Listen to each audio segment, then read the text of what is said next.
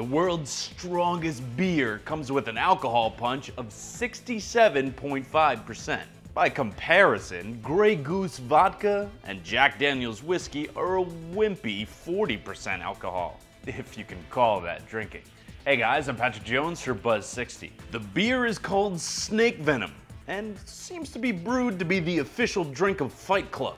It's definitely strong enough. According to the Scottish brewers, Brewmeisters, it's made to taste like beer, but also not hide the booze taste. I mean, the thing comes with a bright yellow warning label, and it's for good reason. The 67.5% beer is the equivalent of drinking 15 shots. So don't suck it down. Snake Venom is 135 proof, putting it well above the general 80 proof rule for whether a spirit is flammable, which leads to the obvious slogan for brewmeisters to use. I don't always drink beer, but when I do, I get Godzilla breath.